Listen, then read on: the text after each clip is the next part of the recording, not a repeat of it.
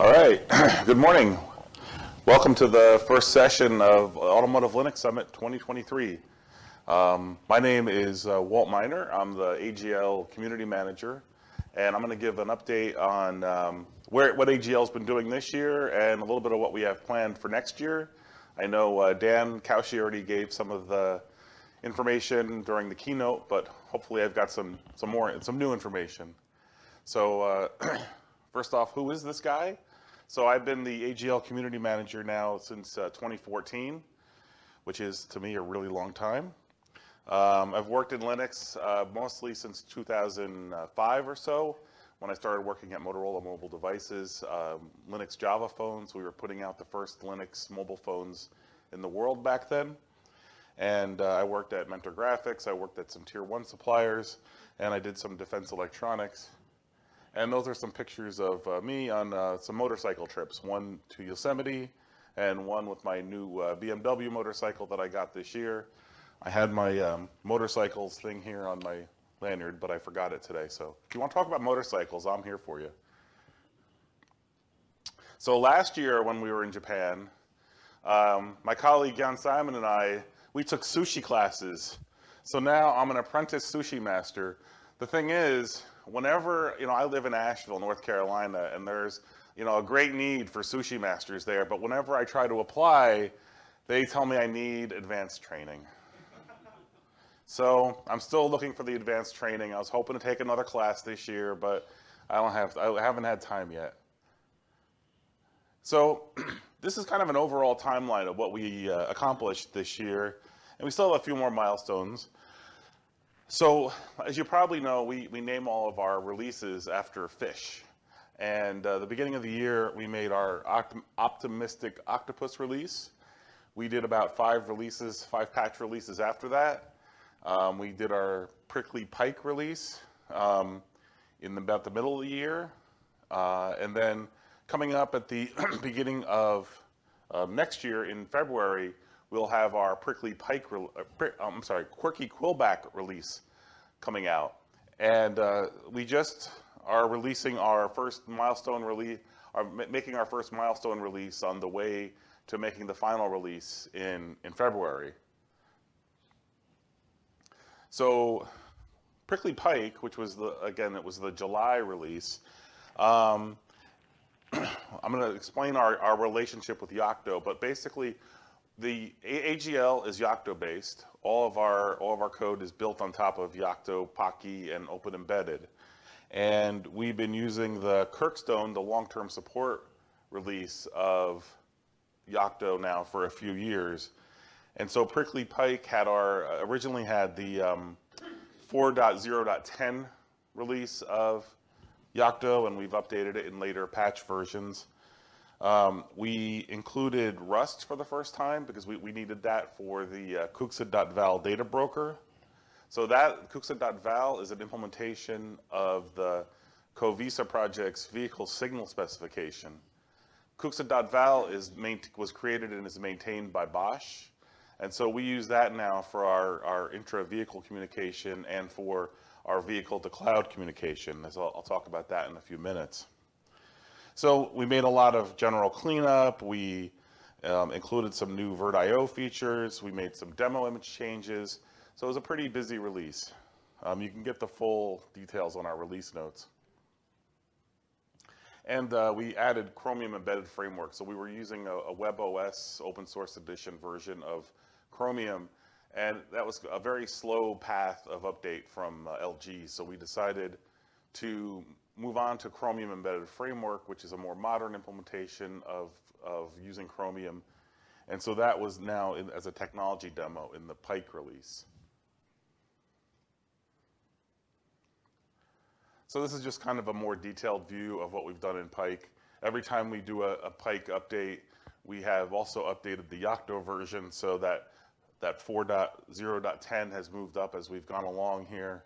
And we have another 1603 coming out in another couple weeks.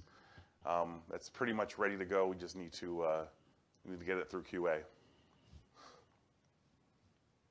So Quirky Quillback. So Quirky Quillback is coming out in February. We are making the milestone 1 release. We had a little hang up with QA and we found some issues and we wanted to get some extra features in. But milestone 1 is about to come out this week. As Dan mentioned, we're using Flutter. The Flutter embedder has been greatly improved throughout this year. And the Flutter embedder is now pretty up to date with baseline Flutter, upstream Flutter. It's now using version 3.13.9. We made a lot of improvements to our Chromium embedded framework, Chromium implementation. There's a talk later today or tomorrow from AGL about talking about what they've done to the Chromium embedded framework. Again, we're much further along on the upstream Chromium path. I think in the last 6 months, we've jumped from a version in the 90s up to version 118. So we've made rapid improvement compared to where we used to be in terms of keeping up with upstream. So we're actually going to deprecate that old version of the WebOS Chromium and remove the support completely. In connectivity, we've updated to the latest version of Cuxa.val, which is 0.42. We now use the Cuxa.val data broker, and we're basically converting all of our APIs to use gRPC. And then a really cool thing that happened this year, something I've been asking for years, is for someone to create a demo, what we call a demo control panel.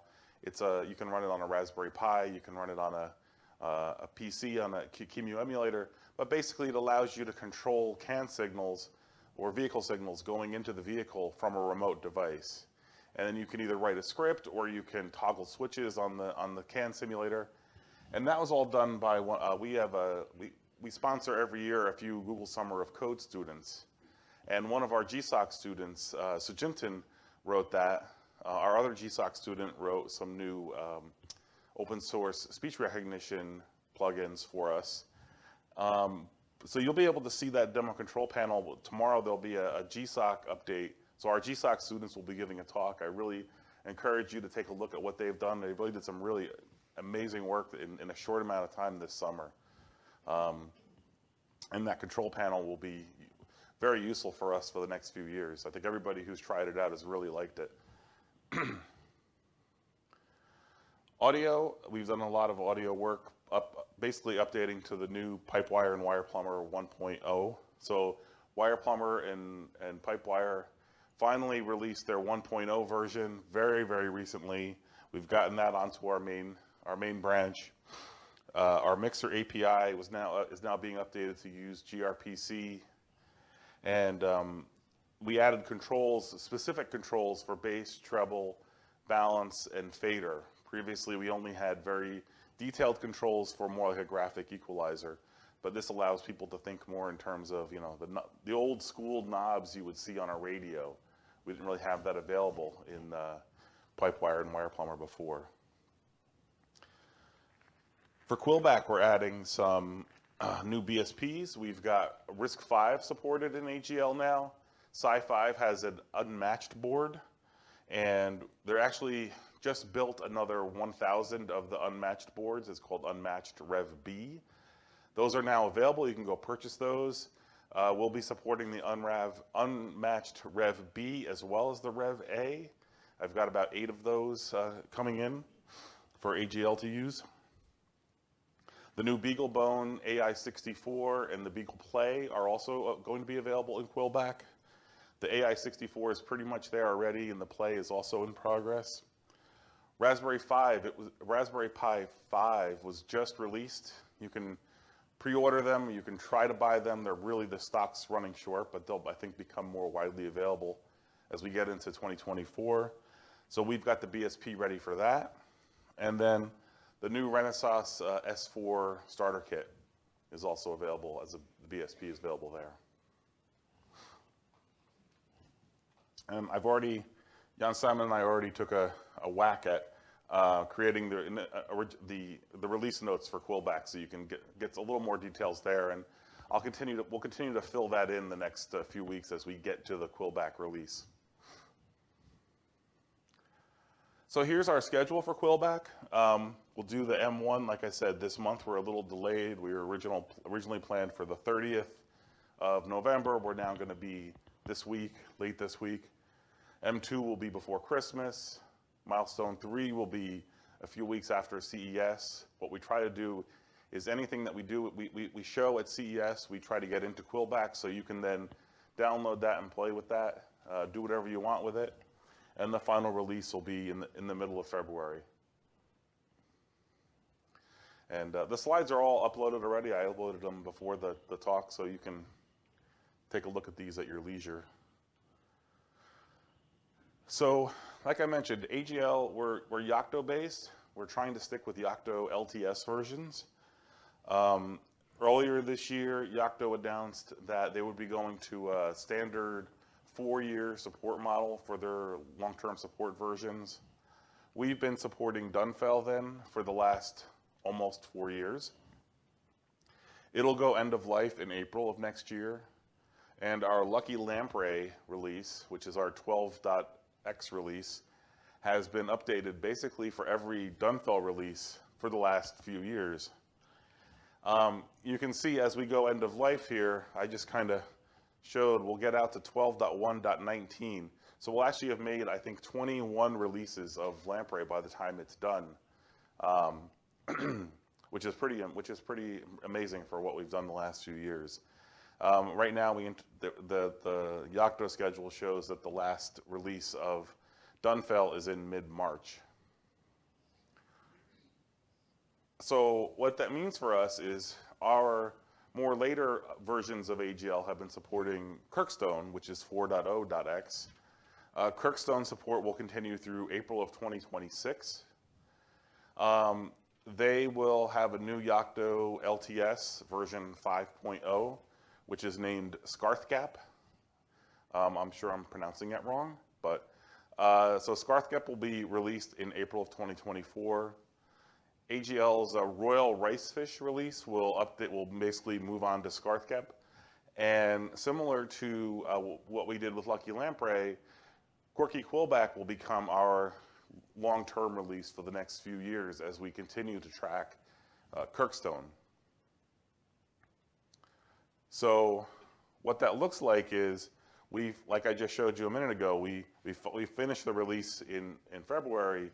And then I have I tried to map the the Kirkstone schedule for next year into releases for us. We try to do them about 2 to 3 weeks after the Yocto release is done. So you see, we have 7 patch releases planned for Quillback next year.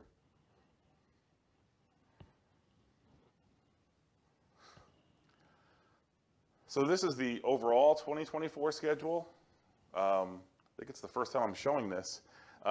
So pleased to announce that our late second half of the year release will be called Super Salmon. An easy one. Most easy. Super Salmon.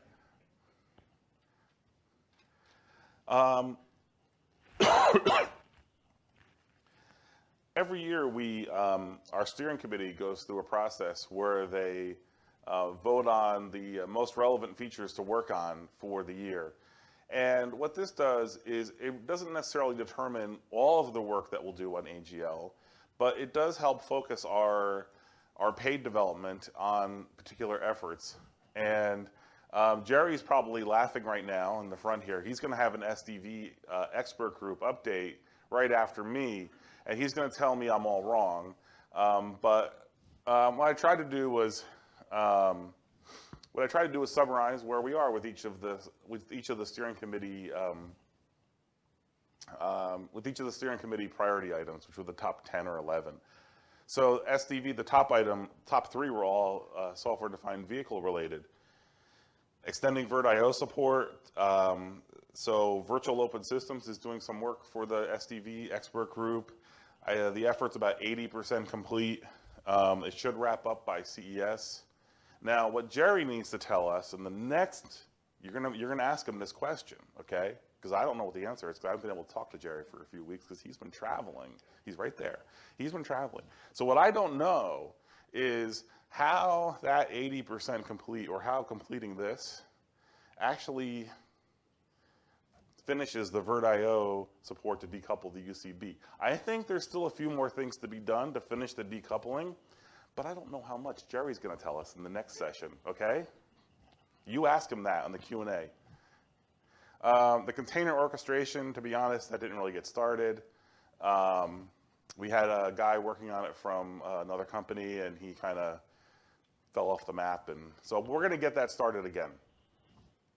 Panasonic is making great strides on the unified HMI. Some initial commits were merged to Garrett last month, and we have some more commits that were actually made into Garrett this week that are in review. We were supposed to have a discussion about the unified HMI, but that one got canceled, right? Oh, that's not the one that got canceled. The VirtIO one got canceled. Yeah, see, that was the one that was canceled. And see, he would have answered the question, but now Jerry has to answer that question. So there'll be a good talk on the unified HMI work that Panasonic has been doing, and they are making great strides on this. Vehicle to cloud. So some of the features were vehicle to cloud related. And again, vehicle to cloud is kind of part of, adjacent to software-defined vehicle. A lot of people will argue without vehicle to cloud, without OTA updates, without the cloud data component, you don't really have a software-defined vehicle. So that's a work in progress to convert from those standard vehicle signal specification object names to something that the cloud can understand. That's a work in progress. We expect to complete that in time for Embedded World, which is in Nuremberg in April. So we'll be showing some new demos at Embedded World, as well as some new demos at CES this year.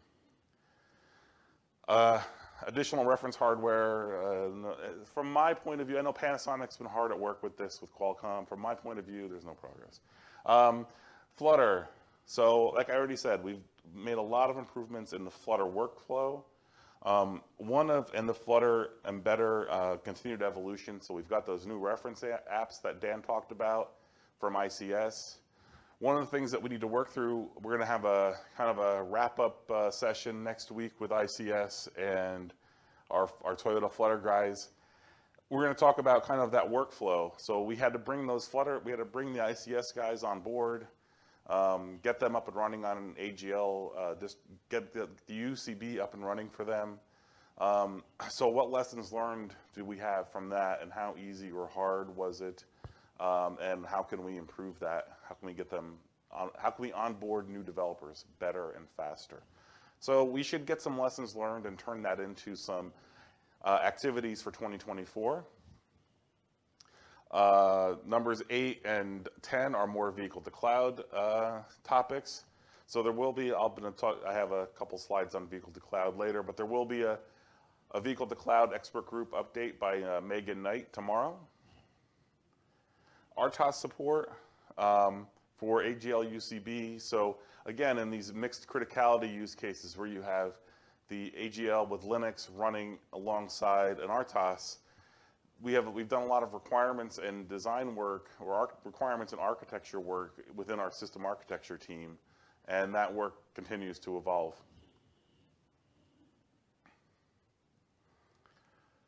So this is the list of the current, what did I do? I broke it. This is the list of active expert groups that we have. Our system architecture team, we have an IVI team, that's IVI production readiness team that's devoted mostly to IVI type topics, instrument clusters. So I'm just going to give you a quick update on what each of these groups has been doing.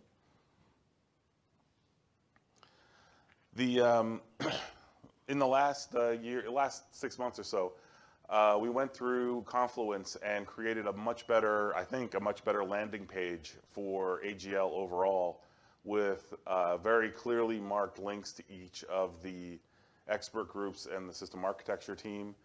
It's still a work in progress. We're still improving those, but we now have Confluence pages for each of our expert groups, as well as that landing page. And the system architecture team has really been focused on that RTOS support for AGL.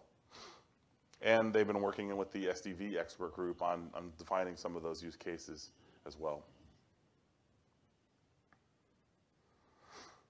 The IVI expert group, again, I have these slides all uploaded to the schedule page, so you can click on all these hyperlinks. The Flutter embedder is now updated to 3.13.9. We've got the new IVI reference design ready for CES, and I had to tell my boss just now that we're not unveiling that this week. We're unveiling it at CES, but it looks really cool. And if you come to our all-member meeting in January, or February rather, which he announced, we will definitely be able to show it to you there.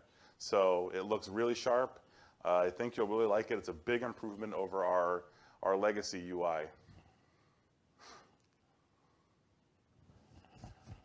App framework and connectivity, Kuxa.val data broker, the Flutter and the web apps, as well as the Qt apps, the legacy Qt apps, are all adapted to use the Kuxa.val data broker, so they're all using gRPC now. We did a major documentation update on our documentation site, created a Rust mixin layer. So now you can use Rust on AGL. And the reason we had to do that Rust mixin layer is a Yocto thing. Yocto Kirkstone had an older version of Rust, and we needed a newer version of Rust to be supported for the data broker. So now we can more rapidly update our Rust versions. That Yocto mixin layer for Rust was created by Scott Murray and in our connectivity group. And you can see there's the Confluence page for the app framework group. There's also a separate one for the connectivity group.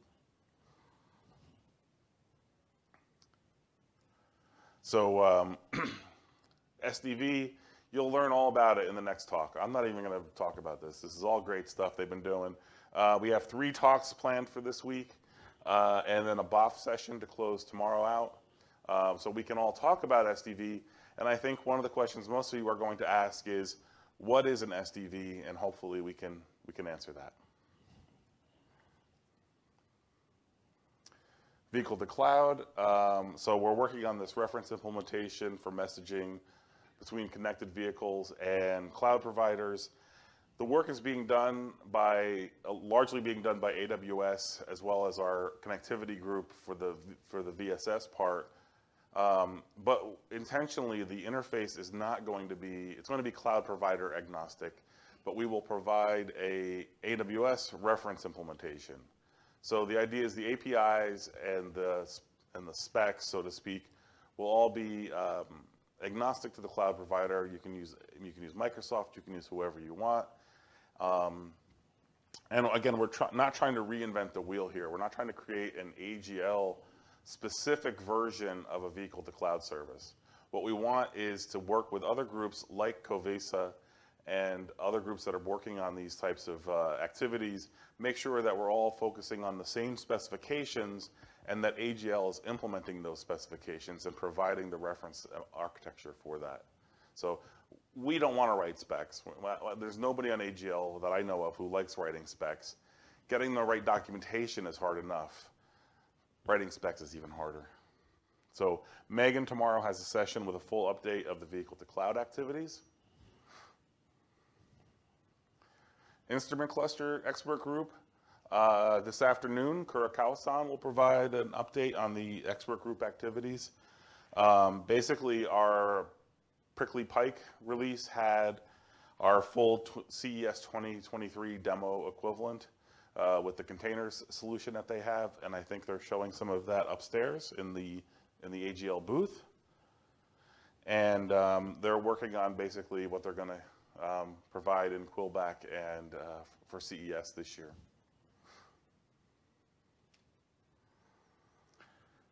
Our continuous integration and test group, expert group. So they're the guys who are focusing, the folks who are focusing on Jenkins and Lava and making sure that our Garrett CI works. Whenever you make a commit to Garrett, it goes through automated CI, some automated testing.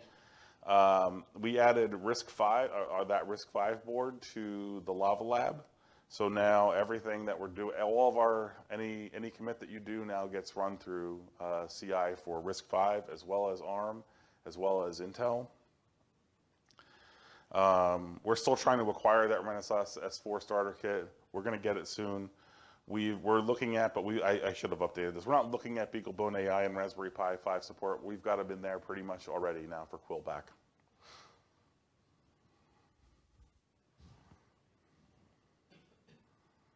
I'll skip that. So,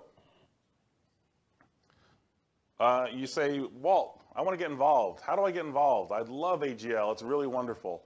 How can you help? How can you help me? Or how can I help you? So if you're interested in any of these topics, all these expert groups have a Zoom call every other week, in addition to the Confluence pages. So you can talk to the people who are actively working on it, learn what's going on. So there's a call, like I said, every other Monday for Vehicle to Cloud, every other Tuesday for the system architecture team and the SDV expert group. We have a weekly developer call. So every Thursday, if you have a question about AGL or how to do something, or you're having trouble getting something to work, or you just want to talk about AGL or listen to me blabber on for an hour, you can call into the developer call.